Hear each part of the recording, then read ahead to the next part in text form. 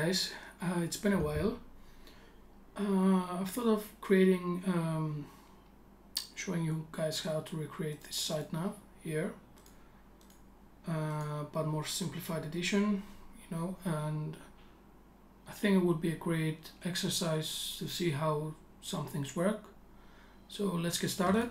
First thing I'm going to do is generate a Sidenav component.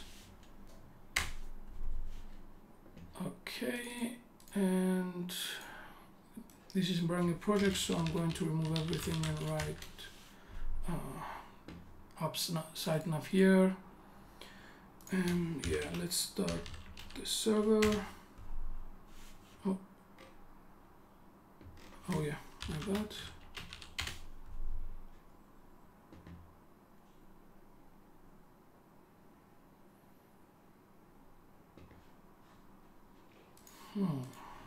Save this.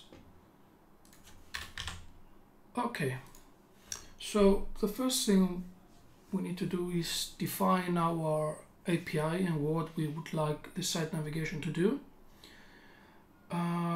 So I would like for it to have an opened input, so that we can have the Sidenav open by default. We have 3 functions toggle, so we can toggle the Sidenav, an open, a close method. Also, I would like to be able to set if I want a backdrop or not, so it has backdrop input, and also like to be able to define the top and bottom. So if you see here, the Sidenav could extend up to the top, or we can have it go down at the place we like, and also for the bottom the same thing. So like a top gap input and a bottom gap input. So these are the methods, and the above are the inputs. I think it's easier to start with the styling first, and we will get back to this in a moment.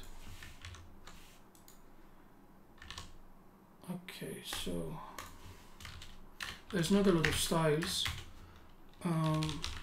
so we are going to define them all together, except for one thing that we will see when the time comes.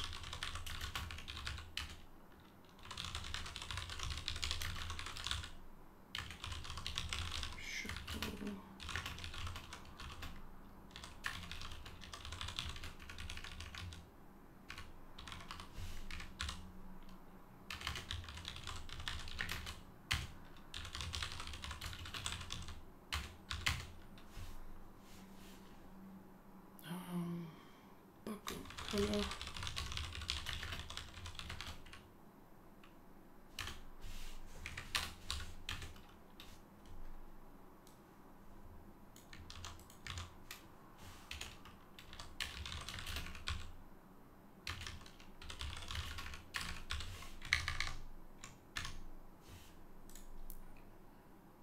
Okay, I think that's all for now. Right, so we can see that the site navigation is here and it's open, and I would like to have it closed for now. Basically, it will always be closed and open when we want it to.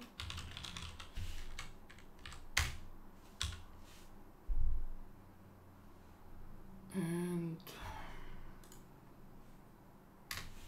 let's put a transform X.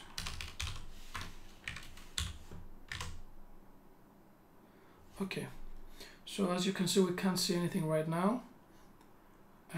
Let's change that. So we're going to first implement our first input here. So I would like to have an opened true.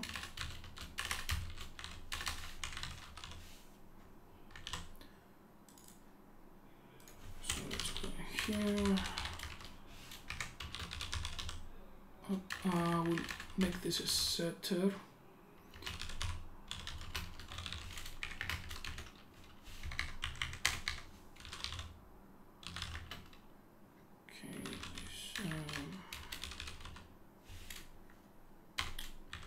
Open.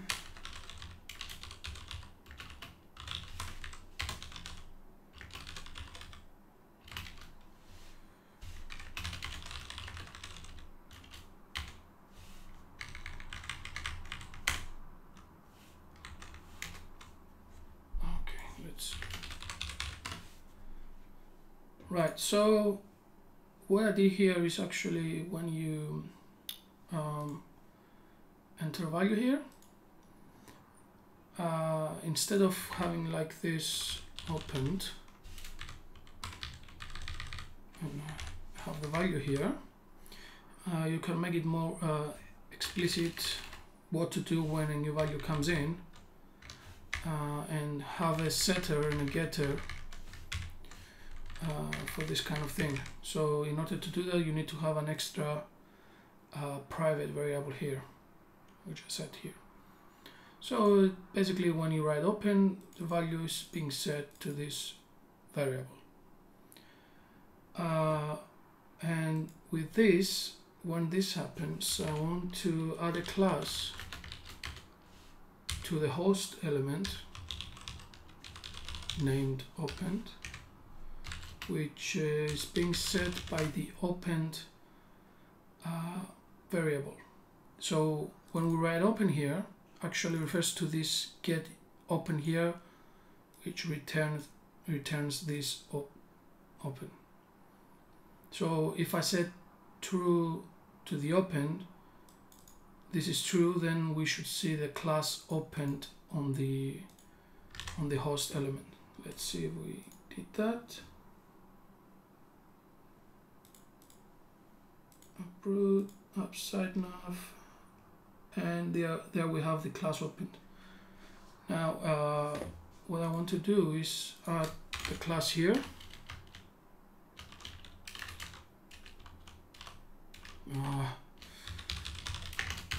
And basically I want the transform to go to 0. So what this does is actually when we have a class open, it pushes the Sidenav to come out. And there we go.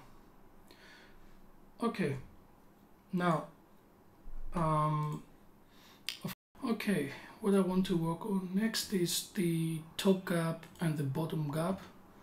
To better visualize this, let's create a div here and say top nav. Maybe it's better apply some background.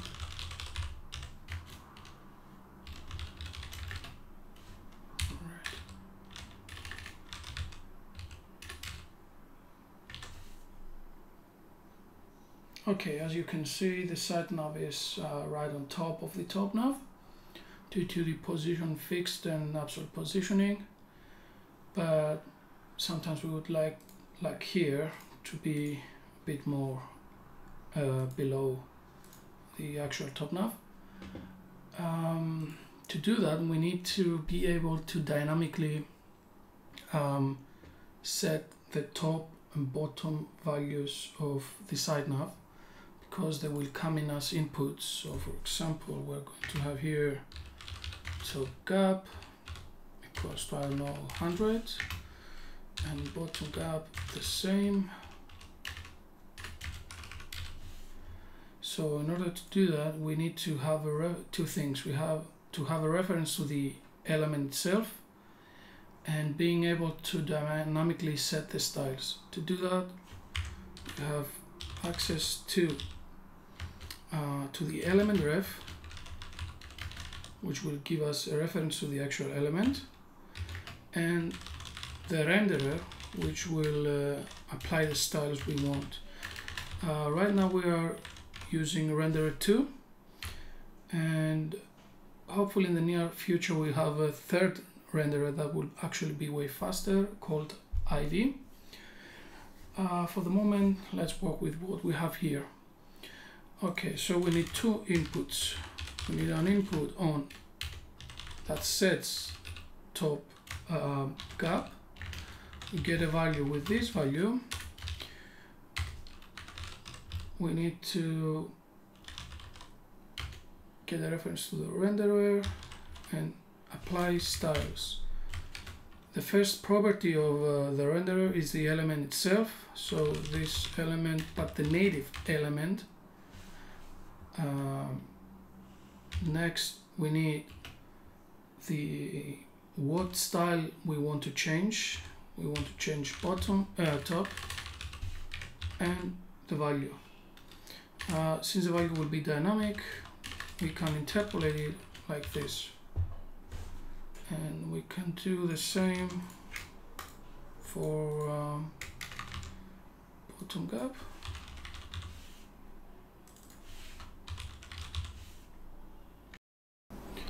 Okay, and let's save this so the values are added. Okay, as you can see, we have 100 pixels on top and 100 pixels on the bottom. As you can see from the inspection here, this worked. Okay, now that this is done, let's remove the bottom gap, and let's set this to about 30.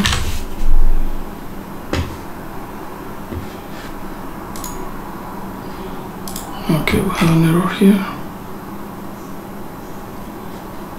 Oh. Okay, so next let's add our three methods here: toggle, open, and close. These are pretty easy. And they are almost, they follow the same pattern. Toggle is just setting the opposite value of the already set value. Close always sets the value to false, and open always sets the value to true. Now these methods won't do anything from themselves. Even if you change the value of opened, it doesn't really hide or show the content. To achieve that, we will define another method, a private one this time, which basically actually toggles the stylings. We can achieve that by using the renderer.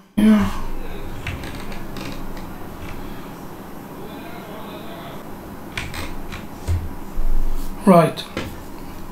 Now let's see if this works.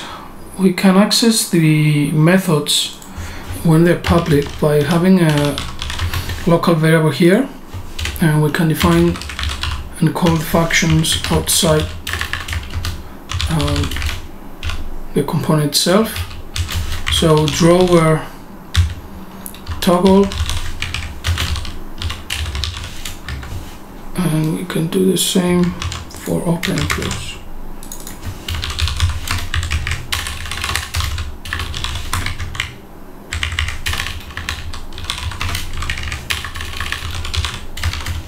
And let's not forget to call them.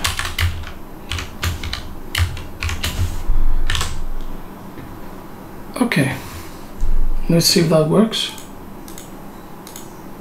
Yep. So toggle works. Open, if when it's open won't do anything. Close will close it. Open will bring it back. But this doesn't work for the reason you expected it to.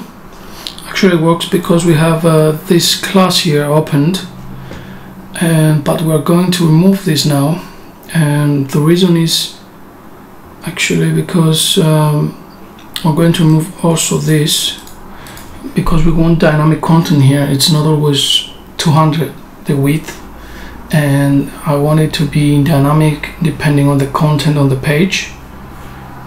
So let's remove that, and also is here, and actually we didn't even call this function, so it was working with just adding the class opened as we have here, when we should actually just have a call to toggle drawer here. This won't work all the same. It works now because we have a hard-coded value. As I said, I want to make this dynamic, so in order to do that we need to somehow get the width of the element dynamically. To do that, we're going to listen on the after view checked lifecycle hook. It's defined here, after view checked,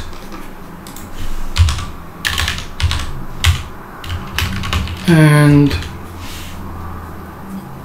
we are going to get element width by getting a reference to the element and the offset width. Let's define private element width, and if we have this already, we shouldn't do anything again. So return here, because this is not defined the first time we access this this lifecycle hook. Can take maybe 6-8 calls depending on when the view is ready and it's checked. But yeah, and then we want to actually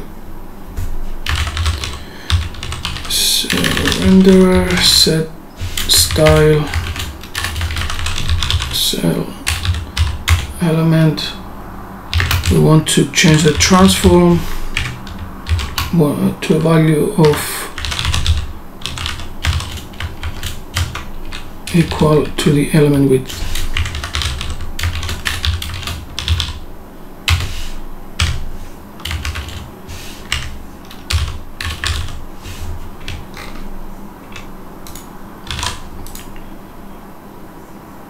Okay, and we need to change the hard-coded value here to this element width. Okay, now the transform is dynamic, and it will apply transform when the component is ready. Remember when we removed the transform rule here and the opened, we would like this to stay, so we need at least 200 pixels width, but we don't want to translate to 200 pixels, because if the content is 201 pixel, we will see some of the element here. So that's the reason we are doing this dynamically, and it should work the same. Close, open, toggle. Right, okay. Now the last thing we need to do is add a backdrop. So as I wrote in the comment, we want the has backdrop input. So let's define it here. Has backdrop will be on, and by default it will be false. We will also need show backdrop internal variable, again a boolean, and right, so we need to actually add a div here which will have a class backdrop, and when this is only available if has backdrop, show backdrop is true. No, if has backdrop is given, and when you click this, it will actually toggle, and due to the nature of how this works, we need to apply inline style here, display, block if show backdrop or none if we're not showing the backdrop. And the last thing we need to do is get a reference to this element to apply some dynamic styles. To do that, we need to use the view child decorator here,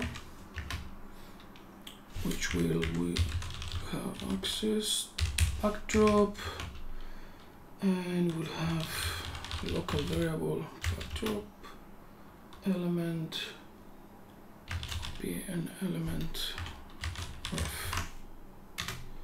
Okay, now with this we have access to this element here by using the local variable we wrote here.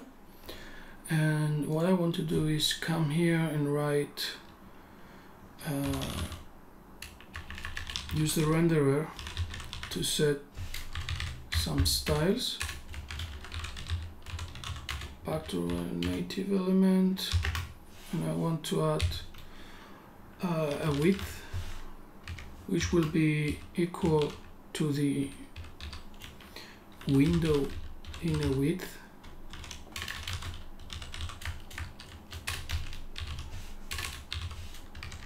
Okay, and I want to also add a margin left, which is equal to minus window inner width. Okay. Now, the reason for this is because the way this works, the backdrop will be relative to and will take only the width of the site navigation, but we want the backdrop to cover the page that the Sidenav is not covering, so this area here. And to do that, we add a negative margin to bring in here, and we also add the width of the whole area of the whole window here. And when we open the site navigation, it will push the backdrop to the left, and when we click on the backdrop, we want to close the site nav. There's a couple of things we still need to do. Here, when we toggle the drawer, we want to check if there is a backdrop, to set the show backdrop to the value of this open. Be careful here not to write opened. The reason being because the toggle drawer is called from the this that opened, so it will become an infinite loop. You will set this open, this will call toggle drawer, it will go back to this open, and you understand that it will call the same method all the time. Okay, let's test this out and see how it behaves. Okay, great, now it's open and we can see that a backdrop has been applied here. Yeah, then let's click it. Okay, great. Open, click, closes, toggle, click, closes. Alright, and with this we're almost done. There's a slight refactor I want to make and actually create a private method here called set styles. We'll take an element, property, and a value, which will directly call the render set style, and depending on which element we provide, we call it and apply the property in the value. I think this is a bit clearer than this line of code here. So to change this,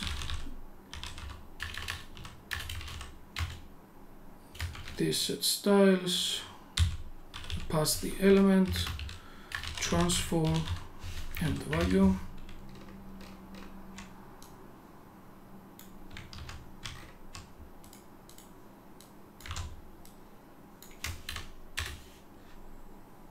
Let's do the same for the rest.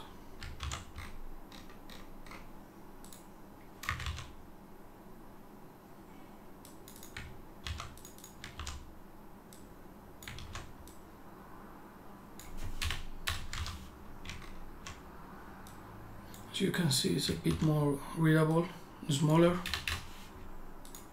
It's not a really great refactoring, but I think it's more readable.